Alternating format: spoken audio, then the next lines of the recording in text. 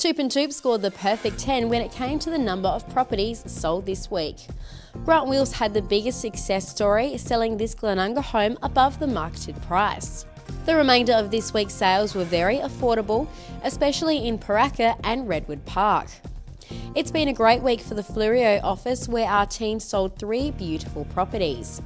One smart buyer took advantage of the opportunity to buy a block of land in Kensington Park. And rounding out this week's results were these sales in Frueville, Mitchell Park and Heathfield.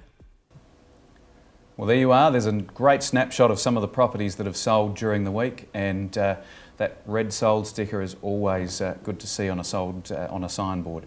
Now we're going to go and have a look behind the blinds.